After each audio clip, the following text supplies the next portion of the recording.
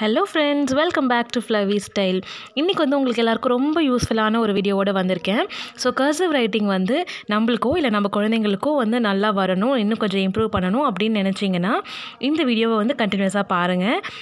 இது வந்து cursive writing ரொம்ப ரொம்ப ரொம்ப ஈஸி. நம்ம நினைக்கிறோம் அது கஷ்டமாக இருக்கும், அது அந்த பேட்டர்னோடு ஃபாலோ பண்ணி எழுதுறது கஷ்டம் அப்படின்லாம் நிறைய பேர் நினைக்கிறாங்க. குழந்தைங்களும் அதை கற்றுக்க முடியலையே அப்படின்னு சில பேரண்ட்ஸ் வந்து ஃபீல் பண்ணலாம். ஸோ இது வந்து ஒரு சிம்பிள் ரூல்ஸ் மூலயமா ஈஸியாக உங்கள் குழந்தைங்களுக்கு நீங்களே சொல்லிக் கொடுத்துடலாம், இப்படி எழுதுனா அது வரும் அப்படின்னு சொல்லிட்டு. ஸோ அந்த 6 ரூல்ஸை தான் உங்களுக்கு கூட நான் ஷேர் பண்ணுறேன். ஸோ இது நான் ஷேர் பண்ணுறதோட ரீசன் என்னென்னா, எனக்கு வந்து கொஞ்சம் ஹேண்ட் ரைட்டிங் நல்லாயிருக்கும், நான் ரொம்பவே கர்சிவ் ஃபாலோ பண்ணி தான் எழுதுவேன். ஸோ நான் யாரை பார்த்தாலுமே, ஒரு குழந்தையோ ஒரு பெரியவங்களையோ யாரையா பார்த்தாலும் அவங்க எழுதுகிறப்போ கொஞ்சம் இந்த மாதிரி ஒழுங்காக எழுதலை அப்படின்னா, இப்படி எழுதுனா நல்லாயிருக்கும், இப்படி எழுதுனா நல்லாயிருக்கும்னு நான் பெரியவங்களுக்காக இருந்தாலும் சொல்லுவேன். சின்ன குழந்தைங்களாக இருந்தாங்க, ஒரு படிச்சுட்டு இருக்க குழந்தையாக இருந்தாங்கன்னா தயங்காமல் சொல்லிவிடுவேன், இதை இப்படி எழுது, இது இப்படி தான் எழுதணும் அப்படின்னு சொல்லி கொடுப்பேன். ஸோ எனக்கு ரொம்ப ரொம்ப பிடிச்சது வந்து எழுதுறது, அதுவும் கர்சிவ் ஃபாலோ பண்ணி எழுதுறது எனக்கு ரொம்ப பிடிக்கும். ஸோ அதை உங்கள் கூட ஷேர் பண்ணால் உங்களுக்கு ஹெல்ப்ஃபுல்லாக இருக்கும்னு நினச்சேன். ஸோ அதனால் இந்த வீடியோவோட வந்திருக்கேன். அப்புறம் இன்னும் நீங்கள் ஃப்ளவி ஸ்டைலுக்கு சப்ஸ்கிரைப் பண்ணலைன்னா ப்ளீஸ் ரெட் கலரில் இருக்க சப்ஸ்கிரைப் பட்டன் ப்ரெஸ் பண்ணி சப்ஸ்கிரைப் பண்ணிக்கோங்க. ஸோ இன்றைக்கி பார்த்தீங்கன்னா ஃப்ரெண்ட்ஸ், மெயினான ரூல்ஸ் ஃபஸ்ட் நான் சொல்லிடுறேன். இந்த ஃபஸ்ட்டு லைனில் நான் எழுதியிருக்கேன் இல்லையா, இதுதான் வந்து மெயினான ரூல்ஸு. அதுலேயும் கர்சிவ் நீங்கள் போனீங்கன்னா இந்த ஸ்லாண்டிங் லைன்ஸ் இருக்குது இல்லையா, இதுதான் வந்து பேசிக்கே அதுதான். இந்த ஸ்லாண்டிங் லைனை பேஸ் பண்ணி தான் எல்லாமே வரும். அந்த லைன்ஸ் வந்து நீங்கள் கரெக்டாக போட்டுக்கணும். ரொம்ப நேராகவும் இருக்கக்கூடாது, ரொம்ப இப்படி சாஞ்சு இருக்கக்கூடாது, ரொம்பவும் படுத்த மாதிரி இப்படி இருக்கக்கூடாது. ஸோ இதுதான் வந்து மெயின். அடுத்தது வந்து இந்த கர்வ்ஸ், இந்த வளைவெல்லாம் கொடுத்து அழகாக எழுதணும். வளைவுன்ற சென்ஸ் எப்படி நான் சொல்கிறேன்னா, இந்த மாதிரி நேராக போகிறதும் கீழே நேராக வரதும், அது வந்து அதில் எந்த வளைவும் இருக்கக்கூடாது. இன் பிட்வீனில் வர அந்த வளைவுகள்லாம் வந்து ரொம்ப இம்பார்ட்டண்ட். அது மாதிரி மேலே போயிட்டு பெண்ட் பண்ணுறதும் கீழே வந்து பெண்ட் பண்ணுறதும் வந்து அழகான ஒரு யூ மாதிரி ஒரு குட்டி கர்வ் அழகாக கொடுக்கணும். அதுவும் வந்து தேர்ட் ரூல், ரொம்ப ரொம்ப இம்பார்ட்டண்ட்டானது. அடுத்தது கர்சிவ் அப்படின்னு பார்த்தீங்கன்னாவே இந்த கர்வோட தான் ஸ்டார்ட் ஆகும். நான் சொன்னேன் இல்லையா, எங்கேயுமே கர்வில் தான் முடியணும், ஆரம்பிக்கணும், முடியணுன்ட்டு. சாரி, மேலே வளையும் போதும் கீழே வளையும் போதும் கர்வில் இருக்கணுன்ட்டு. அதே மாதிரி ஆரம்பிக்கும் போதும் சரி, அதே மாதிரி ஒரு வேர்டு எண்ட் ஆகும்போதும் சரி, அந்த கர்வோடு தான் ஸ்டார்ட் பண்ணி அதுக்கப்புறம் ஸ்ட்ரெயிட்டாக போகணும். ஸோ இது வந்து ஒரு 4th ரூல். நெக்ஸ்ட்டு பார்த்தீங்கன்னா, ஒரு வேர்டுக்கும் ஒரு லெட்டருக்கும் இருக்கிற கேப். ஸோ இந்த லெட்டருக்கும் எவ்வளோ நம்ம கேப் விடணும் அப்படின்றது. நம்ம வந்து சில பேர் பார்த்திங்கன்னா ரொம்ப ஸ்ட்ரெயிட்டாக அழகாக இதெல்லாம் ஃபாலோ பண்ணி எழுதுவாங்க. பட் ரொம்ப ரொம்ப ஸ்டிக்கியாக இருக்கும், அப்படி பக்கத்தில் எழுதுவாங்க. ஸோ அப்படி பார்த்திங்கன்னா அதோடைய அழகு தெரியாது, பியூட்டிஃபுல்லாகவே இருக்காது அது. ஸோ அந்த பியூட்டி உங்களுக்கு கிடைக்கணும் அப்படின்னா அந்த ஸ்பேஸிங் வந்து ரொம்ப ரொம்ப இம்பார்ட்டண்ட். ஸோ அது வந்து ரொம்ப இம்பார்ட்டண்ட்டான ஒரு 5th ரூல். நெக்ஸ்ட்டு பார்த்திங்கன்னா, நம்ம எழுதுகிற வேர்ட்ஸ், ஒரு வேர்டு எழுதுகிறோம், ஒரு லெட்டர் எழுதுகிறோம் அப்படின்னா அந்த லெட்டர் வந்து இந்த சைஸில் தான் இருக்கணும்னு நம்ம ஃபஸ்ட்டு லெட்டரில் ஃபிக்ஸ் பண்ணிட்டோம்னா அந்த வேர்டு முடிகிற வரைக்கும் அந்த எல்லாமே வந்து அதே லைன் மெயின்டைன் பண்ணணும். மேலே போகிறது ஒரே லைனில் மெயின்டைன் ஆகணும், கீழே வர்றது ஒரே லைனில் மெயின்டைன் ஆகணும். ஸோ இது வந்து 6th ரூல். இதுதான் வந்து ரொம்ப இம்பார்ட்டண்ட். இப்போ நான் இது மாதிரி சொன்னதுனால உங்களுக்கு அதை வந்து அந்தளவுக்கு புரிஞ்சிருக்காது. நான் அதை எக்ஸ்பிளைன் பண்ணுறேன் பாருங்கள். ஸோ இப்போ இந்த லைன் சொன்னேன் இல்லையா, நான் ஸ்ட்ரெயிட் லைன் சொன்னேன் இல்லையா, அதை ஸ்லாண்டிங் லைன்ஸ், அந்த லைன்ஸை பேஸ் பண்ணி நான் இங்கே வந்து ஒரு சில லெட்டர்ஸ் எழுதியிருக்கேன் பாருங்கள், T, B, L எல்லாமே. ஸோ இப்போ நீங்கள் இதில் பார்த்துருந்தீங்கன்னா இந்த நேராக போகிற லைன் எல்லாமே ஸ்ட்ரெயிட்டாக போயிருக்கும். அதே மாதிரி கீழே நேராக வரதுமே ஸ்ட்ரெயிட்டாக தான் வந்திருக்கும். அந்த பெண்ட் இருக்க இடத்துல மட்டும்தான் நான் பெண்ட் கொடுத்துருப்போம். இப்போ இந்த L பார்த்தீங்கன்னா அந்த மேலே வளையிற இடம் வந்து பெண்ட் இருக்கும், Bயில் பார்த்தீங்கன்னா மேலே வளையிற இடம் பெண்ட் இருக்கும், கீழே வளையிற இடம் பெண்ட் இருக்கும். மற்றபடி எல்லாமே ஸ்ட்ரெயிட்டாக தான் போகும், ஸ்ட்ரெயிட்டாக தான் வரணும். ஸோ அது மாதிரி இருந்தால் தான் அதில் வந்து அதோடைய அழகு தெரியும். நெக்ஸ்ட்டு பார்த்திங்கன்னா, இப்போ இந்த கர்வ் சொன்னேன் இல்லையா, அதெல்லாம் பாருங்கள், இந்த C மாதிரி வருது இல்லைங்களா, E போடுறது எப்படியுமே பார்த்திங்கன்னா C வரணும். ஸ்ட்ரைட்டாக ஒரு லைன் போட்டுட்டு அதுக்கப்புறம் அதை வளைஞ்சு ஒரு C மாதிரி வரணும். இந்த கர்வ் தான் இங்கே வந்து அது அப்ளை ஆகணும்.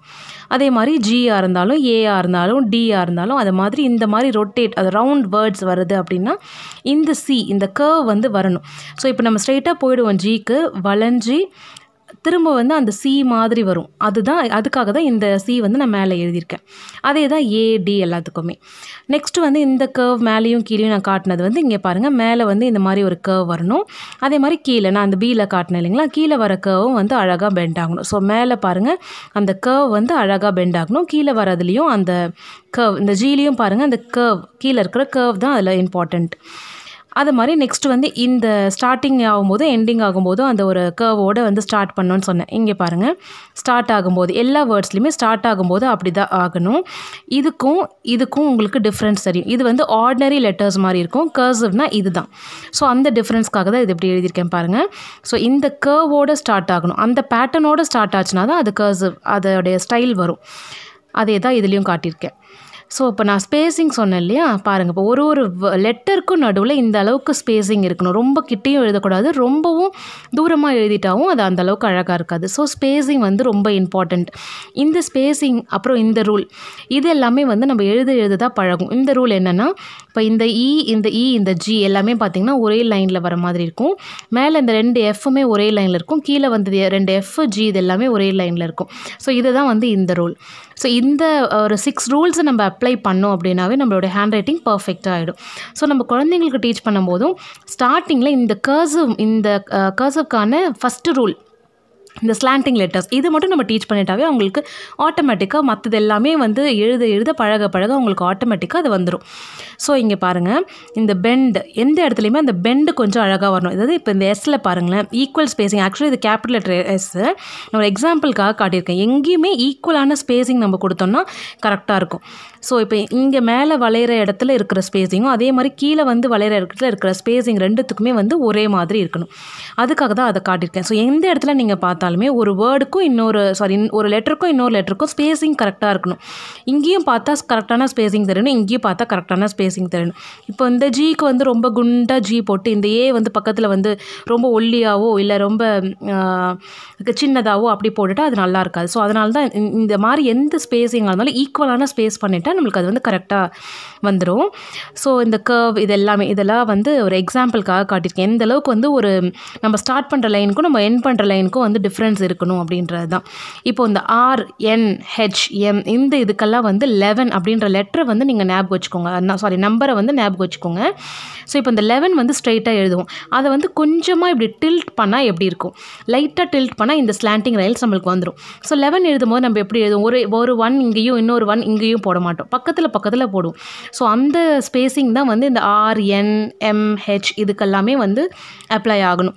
எப்படின்னா, இப்போ பாருங்கள், இந்த ஆரில் இங்கே ஒரு லைன் இருக்குது, இங்கே ஒரு லைன் இருக்குது. ஸோ இந்த 2 லைனையும் பார்த்தீங்கன்னா 11 மாதிரி இருக்கும். இப்போ 11ல் வந்து நீங்கள் இப்படி போட்டு ஆர் பெண்ட் பண்ணி இன்னொரு 1ல் வந்து இப்படி முடிச்சிங்கன்னா எப்படி இருக்கும் அப்படின்றது தான். இப்போ இந்த 1ல் பாருங்கள், இந்த 2 1 இருக்குதுங்களா.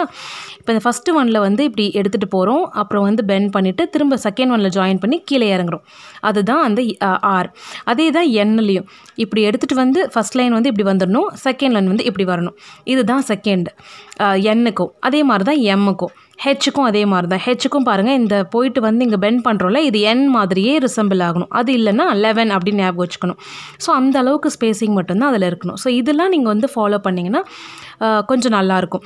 ஸோ அதே மாதிரி பாருங்கள், ஐ பாருங்கள் இப்படி தான் இருக்கணும். ஐ மாதிரியே தான் நம்ம இ போடுவோம். பட் ஆனால் இ எப்படி போகணுன்றது ஸ்ட்ரெயிட் லைன் போகணும், போயிட்டு மேலே ஒரு கர்வ் பண்ணி கீழே வர்றது வந்து அழகாக ஒரு சி மாதிரி வந்தால் தான் அந்த இ வந்து அழகாக தெரியும். பட் ஐ வந்து டிஃப்ரெண்ட். ஐ ஸ்ட்ரெயிட்டாக போகணும், ஸ்ட்ரெயிட்டாக அதிலே வந்து கொஞ்சமாக இந்த கீழே இருக்கிற கேப் மட்டும் பாருங்கள், அந்த கேப் மட்டும் தான் விடணும். ஸோ மற்ற எல்லா லெட்டர்ஸ்க்குமே இந்த மாதிரி ஸ்டார்ட் பண்ணுறது வந்து இந்த கர்வோடு ஸ்டார்ட் பண்ணிங்கன்னா நல்லாயிருக்கும். ஸோ இதில் அதை பேஸ் பண்ணி தான் இந்த லெட்டர்ஸ் எல்லாமே நான் எழுதியிருக்கேன் பாருங்கள். நீங்கள் இந்த UVW எல்லாத்துக்குமே வந்து நீங்கள் அந்த 11 அப்படின்ற லெட்டரை வந்து ஞாபகம் வச்சு, நம்பரை திரும்ப லெட்டர்னு சொல்ல சாரி 11 அப்படின்ற நம்பரை ஞாபகம் வச்சுக்கிட்டிங்கன்னா அந்த ஸ்பேசிங் உங்களுக்கு கரெக்டாக. ரொம்ப பெருசாக யூ போட்டாலும் அகலமாக போட்டாலும் ரொம்ப சின்னதாக ஒட்டிட்டு போட்டாலும் நல்லா இருக்காது. ஸோ ஒரு 11 எப்படி போடுவோம், அந்த கேப் ஞாபகம் வச்சுக்கோங்க. 11 சில பேர் ரொம்ப கிட்ட போடுவீங்களோ என்னவோ எனக்கு தெரியல. பட் இந்த கேப் இருந்ததுன்னா மற்ற வேர்ட்ஸ்க்கு நீங்கள் அதை அப்ளை பண்ணிங்கன்னா கரெக்டாக அது வந்து சூட் ஆகிடும். ஸோ அதே மாதிரி கேபிட்டல் லெட்டர்ஸில் எழுதியிருக்கேன், கர்சிவ் கேபிட்டல் எழுதியிருக்கேன், பிளாக் லெட்டர்ஸ் கிடையாது. ஸோ இதுலேயும் பாருங்கள், எது வந்து எந்த அளவுக்கு பெண்ட் ஆகணும், எங்கே ஸ்பேசிங் கரெக்டாக கொடுக்கணும் அப்படின்றது தான். இங்கே ஆரம்பித்து மேலே போகிற இடமும் கீழே வர இடமும் கொஞ்சம் வைடாக இருக்கணும். இதில் ஏல வந்து இந்த கார்னர், இந்த மேலே போதிலே இந்த டாப் கார்னர் வந்து கொஞ்சம் வந்து நேரோவாகவும் கீழே வர இடம் வந்து கொஞ்சம் ப்ராடாகவும் வரணும். அதே மாதிரி இந்த கொக்கி மாதிரி போடுறோம் இல்லையா, இது வந்து லைட்டாக வெளியில் போயிட்டு வரணும். ரொம்ப வெளியில் போய் பெருசாக போடக்கூடாது, லைட்டாக வெளியில் போகணும் போகணும், ஆனால் ரொம்பவும் போகக்கூடாது. லைட்டாக போயிட்டு அழகாக வரணும். இந்த பி பாருங்கள், இந்த பியில் இந்த லைன் போட்டுட்டு அடுத்த லைன் கொஞ்சம் அந்த ஸ்பேஸ் இருக்கணும். இந்த 2 இடத்துக்கு நடுவில் ஸ்பேஸ் இருக்கணும். அது மேலேயே ஒட்டிட்டு போட்டால் அதோடைய அழகு தெரியாது. அதே மாதிரி இந்த இதுக்கும் ஒரு 3 போட்டால் நம்மளுக்கு எப்படி இருக்கும், ஸ்பேஸ் கரெக்டாக இருக்கணும். அதுதான். அதே மாதிரி தான் இந்த கர்வ் எல்லாத்துலேயுமே அந்த கர்வ் நீங்கள் அழகாக கொடுத்துட்டிங்கன்னா, இப்போ இந்த இடத்துல போயிட்டு நீங்கள் ஸ்ட்ரெயிட்டாக டி போட்டிங்கன்னா அது நல்லா இருக்காது. இந்த இடத்துல இந்த கர்வ் வந்தால் தான் நல்லாயிருக்கும். கீழே இங்கே ஈக்கு பாருங்கள், இந்த கர்வ் வரணும். ஸோ அந்த கர்வும் அந்த ஸ்லாண்டிங் லைனும் ரொம்பவே இம்பார்ட்டண்ட் ஒரு கர்சிவ் நீங்கள் எடுத்திங்கன்னா. ஸோ எல்லா லெட்டர்ஸ்லையுமே அது அப்படி தான் அப்ளை ஆகும். ஸோ இப்போ நான் ஜேக்கு வந்து இங்கே ஒரு இது கொடுத்துருக்கேன். இது கேபிட்டல் ஜேன்னா நம்ம இப்படி எழுத மாட்டோம், இப்படி தான் எழுதுவோம். மேலே எழுதிட்டு அதுக்கப்புறமா தான் அது கீழே வரணும். ஸ்மால் லெட்டர் ஜேயில் தான் நம்ம வந்து அது மாதிரி எழுதணும். அதுக்கப்புறம் கேஎல் எம்என் இதில் வந்து எம்என் வந்து கொஞ்சம் டிஃப்ரெண்ட்டாக இருக்கும். ஸோ இதுலேயும் வந்து அந்த நம்பரை ஞாபகம் வச்சுக்கோங்க. ஸ்ட்ரெயிட் 11 இது பார்த்திங்கன்னா என் நம்ம சாதாரணமாக போடுவோம்ல, அந்த என் மாதிரி தான் இருக்கும். எக்ஸ்ட்ரா ஒரு லைன் இருக்கும், அவ்வளோதான். அது மாதிரி ஓபி கியூ எல்லாமே அந்த ரவுண்டான அந்த ஷேப், அந்த ஸ்பேஸிங் இதுதான் ரொம்ப இம்பார்ட்டண்ட். டபிள்யூ வந்து இந்த டபிள்யூ பாருங்கள், இது வந்து ஸ்மால் லெட்டரில் நம்ம எழுதுவோம். கேபிட்டல் லெட்டராக எழுதும்போது இது வந்து பாதி தான் வரணும். மேலே இருந்து இந்த 2 லைன் மட்டும்தான் மேலே இருக்கணும், நடுவில் இருக்கிறது வந்து பாதி தான் வரணும். இது வந்து ஸ்மால் லெட்டரில் தான் நம்ம அதை மாதிரி யூஸ் பண்ணுவோம். இது வந்து ஸ்மால் லெட்டரில் மட்டும்தான் யூஸ் பண்ணுவோம். XY and Z. ஸோ இதை பேஸ் பண்ணி நான் இப்போ வந்து இங்கே வேர்ட்ஸ் எழுதியிருக்கேன் பாருங்கள். ஸோ இப்படி எழுதுனீங்கன்னா உங்களுடைய ஹேண்ட் ரைட்டிங் வந்து கொஞ்சம் நல்லாயிருக்கும். அதில் நீங்கள் எல்லாமே நோட் பண்ணுங்கள். அந்த ஸ்டார்டிங் லெட்டர்லேருந்து மேலே ஒரு லெட்டர் போகிறது வரது, அந்த ஸ்ட்ரெயிட் லைன்ஸ், அந்த கர்வ் எல்லாமே நோட் பண்ணுங்கள். அதே மாதிரி ஒரு லெட்டருக்கும் இல்லை இருக்கிற ஸ்பேஸிங்கும் நோட் பண்ணுங்கள். ஸோ நான் சொன்ன மாதிரி இந்த எஃப்லாம் பாருங்கண்ணா, அது வரதோடைய கர்வ், அந்த நம்ம என்ன அழகு கொடுக்குறோம், அழகாக எழுதுகிறோன்றது வந்து அந்த கர்வில் தான் வந்து வெளிப்படுமே. ஸோ அந்த கர்வ்ஸை வந்து ரொம்ப அழகாக பார்த்துக்கணும். ஸோ ஒரு நோட்டில் நம்ம எப்படியோ எழுதுகிறோம். இப்போ பசங்க வந்து ஒரு நோட்டில் ஒரு கிளாஸ் ஒர்க் எழுதுகிறாங்க அப்படின்னா, இல்லை ஒரு ஹேண்ட் ரைட்டிங் நோட்லேயே ப்ராக்டிஸ் பண்ணுறாங்கன்னா, ஒரு லெட்டருக்கு உள்ள ஸ்பேஸிங்கை சொல்லிக் கொடுங்க. ஒரு வேர்டுக்கு உள்ள ஸ்பேஸிங்கை சொல்லிக் கொடுங்க. ஒரு வேர்டுக்கும் நடுவில் ஸ்பேஸிங் இருக்கணும். இவ்வளோ ஸ்பேஸிங் இருக்கணும்னு அவசியம் கிடையாது, பட் இவ்வளோ ஸ்பேஸிங் இருந்தாலும் நல்லாயிருக்கும். ஸோ இது மாதிரி அந்த ஃபார்மேட்டை சொல்லிக் கொடுங்க. ஃபஸ்ட்டு வந்து குழந்தைங்க ஸ்டார்ட் பண்ணுறப்போ நீங்கள் இந்த ஸ்லாண்டிங் லைன்ஸை மட்டும் சொல்லிக் கொடுங்க. அதுவே வந்து ரொம்ப முக்கியம்.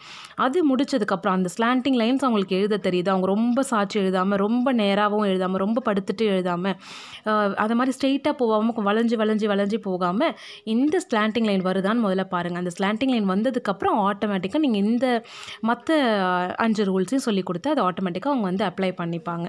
ஸோ அதை பேஸ் பண்ணி இது மாதிரி எழுதலாம். நான் வந்து இங்கே பிளாக் லெட்டர்ஸ்க்கான எக்ஸாம்பிள்ஸும் சொல்லியிருக்கேன். பிளாக் லெட்டர்ஸில் வந்து நிறைய வெரைட்டிஸ் இருக்குது. பிளாக் லெட்டர்ஸ் எழுதும்போது அழகாக தெரியணும்னா ஃபஸ்ட்டு வந்து அந்த ஃபஸ்ட்டு லெட்டர் மட்டும் கொஞ்சம் பெருசாக எழுதிட்டு அடுத்தது எல்லாமே ஒரே சைஸில் எழுதுறது, அது மாதிரி அந்த மாதிரி எழுதினாலும் நல்லாயிருக்கும். இல்லை எல்லாமே ஒரே சைஸில் இருக்கிற மாதிரி இருந்தாலும் நல்லாயிருக்கும். எங்கேயுமே பாருங்கள் அந்த ஸ்பேஸிங், அந்த சைஸ், எல்லா லெட்டர்ஸும் ஒரே சைஸில் இருக்கணும். எல்லா லெட்டர்ஸ்க்கான ஸ்பேஸிங்கும் ஒரே மாதிரி இருக்கணும். இப்போ ஃபஸ்ட்டு 2 லெட்டருக்கு அழகான ஸ்பேஸிங் கொடுத்துட்டு அடுத்த 2 லெட்டர் ஒட்டி எழுதிட்டாலும் நல்லா இருக்காது. ஸோ இதுதான். ஸோ இப்போ நீங்கள் வந்து இந்த ஒரு 4 லைன்ஸில் வந்து நீங்கள் அவங்களுக்கு ப்ராக்டிஸ் கொடுக்குறீங்க அப்படின்னா பாருங்கள், நான் ஃபஸ்ட்டு லைனில் இருக்கிறது எல்லாமே வந்து அழகான கர்சிவோட தான் எழுதியிருப்பேன். பட் அதோடைய ஸ்பேஸிங்கை பாருங்கள். என்னால் வந்து எக்ஸ் வரைக்கும் இந்த ஷார்ட் பேஜில் எழுத முடியுது. ஸோ அதோடய ஸ்பேஸிங்கை பார்த்துக்கோங்க. பார்க்குறதுக்கு இதுவும் நல்லா தான் இருக்கும். அடுத்ததில் இருக்கிற ஸ்பேஸிங்கை பாருங்கள். இது பார்க்குறதுக்கு இன்னும் கொஞ்சம் ரொம்ப கொச்சான்னு இருக்காமல் ஏதோ கொஞ்சம் அழகாக தெரியும். அடுத்ததில் இருக்க ஸ்பேஸிங் பார்த்திங்கன்னா இன்னும் கொஞ்சம் எலிகண்ட்டாக தெரியும். இப்போ வந்து இது எல்லாமே ஜாயிண்ட்டாக ஒரே லைனாக எழுதியிருக்கிறதுனால அது உங்களுக்கு பார்க்க எப்படி இருக்குன்னு எனக்கு தெரியல. இது மாதிரி ஸ்ப்ளிட் பண்ணி நம்ம எழுதணுன்னா, இதையே வந்து இது மாதிரி ஸ்ப்ளிட் பண்ணி எழுதணுன்னா அழகாக இருக்கும். ஸோ இது அதை ஃபாலோ பண்ணி இது மாதிரி ஸ்ப்ளிட் பண்ணி எழுதியிருக்கேன். பாருங்கள் எவ்வளோ நல்லா இருக்குன்ட்டு. நான் சொன்னது என்னென்னா இதுதான், அந்த ஸ்டெடினஸ் இல்லாமல், கை வந்து கரெக்டான ஸ்டெடினஸ் போகாமல், இல்லை கரெக்டான எல்லாமே ஒரே ஷேப்பில் ஒரே சைஸில் வராமல் இப்படி மாதிரி வந்துச்சுன்னா அதோடைய அழகு எப்படி, எல்லாமே ஒரே சைஸில் ஒரே ஷேப்பில் வந்துச்சுன்னா அதோடைய அழகு எப்படி அப்படின்னு பாருங்கள். ஸோ அவ்வளோதான் ஃப்ரெண்ட்ஸ். இது வந்து ரொம்ப ஈஸியாக நம்ம கர்சிவ் ரைட்டிங் நம்ம குழந்தைங்களுக்கு வந்து ஹேண்ட் ரைட்டிங் சுத்தமாக நல்லா இல்லை அப்படின்னு சொல்லிட்டு அவங்கள ரொம்ப டார்ச்சர் பண்ணி அடித்து கையை எல்லாம் பிடிச்சி உட்காந்து அழுத்தி எழுதி அப்படிலாம் நீங்கள் வந்து கஷ்டப்படவே வேண்டாம். நீங்கள் வந்து லைன் போட்டு கொடுங்க. லைன் போட்டு கொடுத்து அந்த லைன் மேலேயே அவங்கள போட சொல்லி ஒரு 1 வீக் ப்ராக்டிஸ் பண்ணுங்கள். அடுத்தது வந்து அந்த லெட்டர்ஸ் எழுதி கொடுத்து அது மேலே ப்ராக்டிஸ் பண்ணுங்கள். அடுத்தது இது மாதிரி ஜாயின் பண்ணி நீங்கள் எழுதி கொடுத்து அதுக்கு மேலே ப்ராக்டிஸ் பண்ணுங்கள். இல்லை இது மாதிரி ஏதாவது ஒரு நோட்ஸ் விற்குது அப்படின்னா அது மாதிரி அந்த கர்சிவ் ரைட்டிங் புக்ஸ் வாங்கி அவங்களுக்கு அதை ட்ரெயின் பண்ணுங்கள். ஸோ அவங்களுக்கு வந்து ரூல் என்னன்னு தெரியணும். தெரிஞ்சால் தான் நீங்கள் கர்சிவ் புக்கே வாங்கி கொடுத்தாலும் அவங்க அது மேலேயே ட்ரேஸ் பண்ணி எழுதினாலும் அவங்களா தனியாக எழுதும் போது அந்த ரூலை வந்து அவங்களுக்கு புரிஞ்சிக்க முடியும். இல்லைனா அவங்களுக்கு அதை புரிஞ்சிக்க தெரியாது. ஸோ ரூல் என்னன்னு முதல்ல சொல்லி கொடுத்துருங்க. இந்த 5 ரூல்ஸ் அவங்க தெரிஞ்சுக்கிட்டாங்க அப்படின்னா கண்டிப்பாக வந்து அவங்களா தனியாக எழுதும் போது அவங்களுடைய ஹேண்ட் ரைட்டிங்கை அவங்களே வந்து கரெக்ட் பண்ண முடியும். ஸோ இந்த வீடியோ உங்களுக்கு யூஸ்ஃபுல்லாக இருந்திருக்கும்னு நினைக்கிறேன். ஸோ அப்படி யூஸ்ஃபுல்லாக இருந்ததுன்னா ஒரு தம்ஸ் அப் கொடுங்க. இது மாதிரி வீடியோஸ் உங்களுக்கு பிடிச்சிருக்கு, இது மாதிரி யூஸ்ஃபுல்லான கண்டென்ட் உள்ள வீடியோஸ் உங்களுக்கு வேணும் அப்படின்னு நீங்கள் நினச்சிங்கன்னா கமெண்ட்டில் சொல்லுங்கள். நான் இது மாதிரி மேலும் நிறைய வீடியோஸ் உங்களுக்கு அப்லோட் பண்ணுறேன். இல்லை நான் எழுதுறது இது வந்து நான் எழுதி வச்சுட்டு உங்களுக்கு எக்ஸ்பிளைன் பண்ணுறேன். ஒரு லெட்டராக நான் எப்படி எழுதுகிறேன், அதை எப்படி ஃபார்ம் பண்ணுறேன் அப்படின்னு தெரியணுன்னா கூட சொல்லுங்கள். நான் அடுத்த வீடியோவை அது கூட போடுறேன். ஸோ நெக்ஸ்ட் வீடியோவில் உங்களை பார்க்குறேன் ஃப்ரெண்ட்ஸ். அது வரைக்கும் டேக் கேர் அண்ட் பாய்.